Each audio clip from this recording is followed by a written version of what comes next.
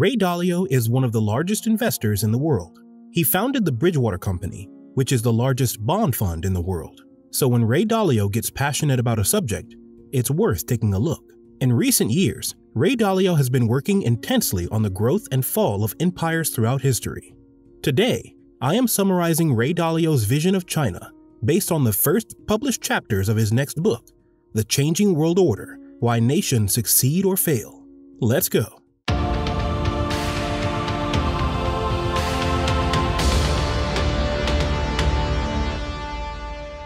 I often talk about China on this channel because I am convinced that Asia is the area of the world that will be the most active over the decade. My information on Asia comes mainly from Gavcall, a fund management and economic research company based in Hong Kong, because they are competent people whom I know personally.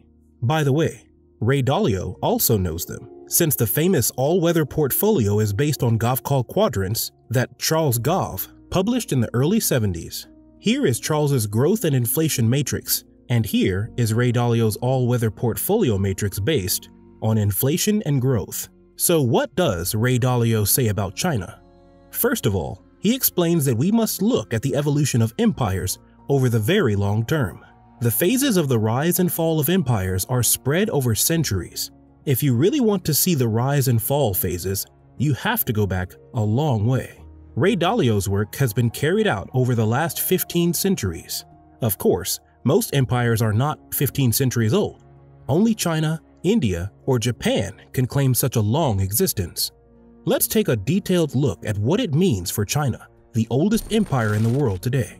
An important thing to know in order to understand these graphs is the relative power compared to other empires. This curve measures relative deviation from the world, not absolute growth like GDP can be. In short, many empires disappear after 1 or 2 cycles. Each cycle lasts an average of about 5 centuries, with the following phrases. A phase of growth, during which the empire experiences prosperity that generates a debt bubble. The end of this period of growth ends with the explosion of wealth inequalities within the empire. Then comes the phase of regression, which takes place in successive stages. As the credit bubble becomes unsustainable, the empire corrupts the currency to give the illusion that everything is under control, which generates very strong social tensions as Mr. and Mrs. Everybody realize that they are getting poorer and poorer. Finally, these tensions and imbalances end in a political and economic refoundation. This can be in the form of a revolution, that is, a change of regime, or by any other means to overthrow the established order. Finally, a new order settles in, and the empire, if it has survived, starts anew on a cycle of prosperity. These long cycles spanning centuries are punctuated by small cycles on the scale of a few decades. Well, now that you've understood the basic reasoning, let's look at where current empires are in their cycles.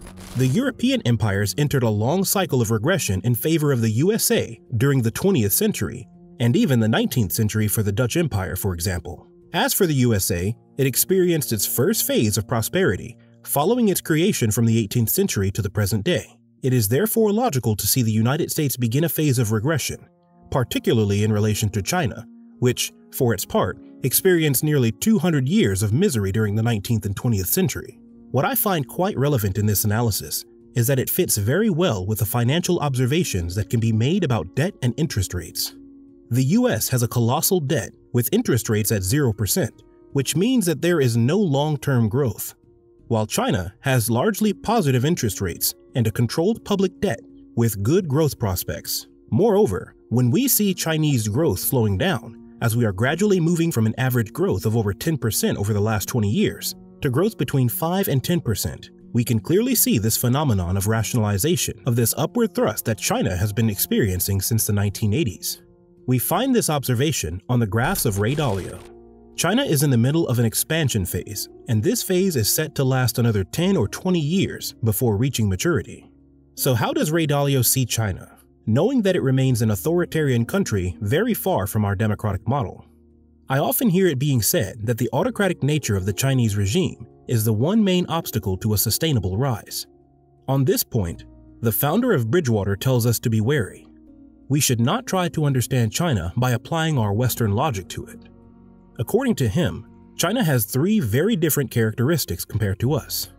China is not structured around a religion as Christianity can be, but around Confucianism, which is closer to a philosophy as Sufism was among the Arabs.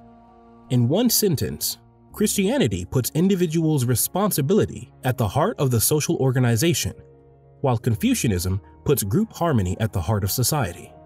In other words, Christ has always told us to behave well without ever telling us what to do precisely. It is up to each Christian to seek the best way to be a good Christian. Christ gives only principles and no practical rules. In Confucianism, things are different. Chinese society explains to each of its members that they must occupy their place in society with dignity. Respect for peers and benevolence towards the socially inferior are required. Let's summarize these differences in two expressions. In the West, society tells you, go beyond yourself, push your limits and do your best. In China, society tells you, the nail that protrudes calls for the hammer. In the West, we value risk-taking and despise those who live off others, while in China, it is honor that is respectable and shame that is despicable. Confucianism endangers what Dalio calls legalism. To survive, Chinese society tells you to be one with the group. If you hold your place with dignity, then the group will take care of you. In the West, we tend to think of this kind of regime as fascist, because each individual does not have the freedom of self-determination. In China, you can be told that following the group is the only way for everyone to survive. Keep this in mind because it clarifies many differences of views between the West and Asia. Finally, Taoism is the third cultural factor that will make all the difference between the West and China. In the West, we place what is right above what is wrong. We seek, above all, to avoid suffering for the benefit of well-being. In China, this Taoist consciousness integrates good and evil as two sides of the same coin. This leads to accepting much more easily at the group level an evil for a good. It is the open door to all the utilitarian reasoning that allows us to justify the misfortune of some in order to safeguard the greatest number. Put another way, a hero in the USA saves everyone at the end of the film and never gives up on saving the last man, even if it may jeopardize the survival of thousands of others. In Chinese films, we quickly realize that there are many more people sacrificed, in line with the saying, you can't make an omelet without breaking some eggs. In the COVID crisis, we understand much better the reaction of the Chinese or Japanese authorities, who were much harsher on the restrictions of individual liberties than it was the case in Western societies. Therefore, judging the Chinese model with our Western eyes is a precarious exercise because it is a continental country that does not function at all like us, culturally speaking. Even on the expansionist level, while virtually all Western empires have sought to expand militarily beyond their borders, this is generally not the case with China, since it is a continental country in its own right. Most of the major conflicts that have traversed in this country have taken place within the country, which is so vast. It is also a question of culture, since China has always established relations with neighboring powers according to its principles. On that note, I'll see you soon for new videos. Ciao! Thank you so much for watching. If you like my videos, please subscribe and don't forget to hit the bell if you want to be notified of the next episode. And if you want to invest in the stock market over the long term or diversify your financial portfolio, I'm offering you an analysis of the 8 European star stocks to have. Thanks again for watching and have a great day.